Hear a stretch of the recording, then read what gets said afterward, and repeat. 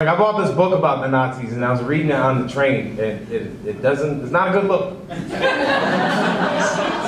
not, there's no good way to read a book with a swastika on the cover. Especially in New York. I don't know if you know about New York. A lot of Jews. I said it that way so you didn't think I was hateful when I said Jews. So if I go high up in the octane, it's like Pee Wee Herman. There's a lot of Jews!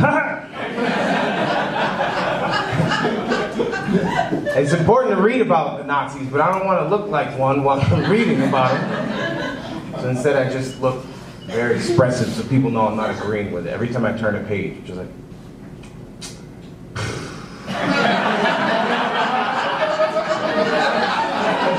This is ridiculous.